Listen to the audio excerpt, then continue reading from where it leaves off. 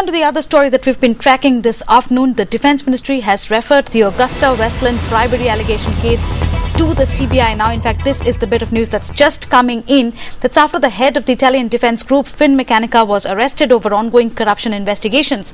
Now, Finmeccanica Chief Executive and Chairman Giuseppe Orsi is already under investigation. Among others, Orsi is under investigation for alleged bribes paid in the 4,000 crore rupee Indian VVIP helicopter contract dating back to the year 2010. Our Strategic Affairs editor, Surya Gangadharan, is joining us for more on this. Surya, the fact that this case has been referred here in India to the CBI, but is it in any way confirmed that the man who's arrested in Italy has been arrested over charges concerning India? Well, as the head of the as group head of Westland, Mr. Orsi perhaps is some way implicated in this deal. We don't know as yet. And as far as we are concerned, the reports coming in from Italy say that he has not yet been charged with anything.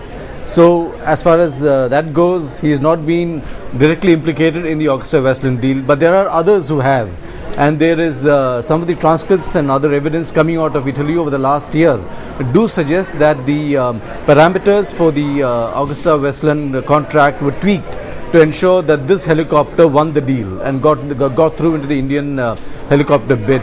So that's where really the allegation is. That's probably where the CBI is going to step in and make an investigation. All right, Surya Gangadharan, thanks for those quick details.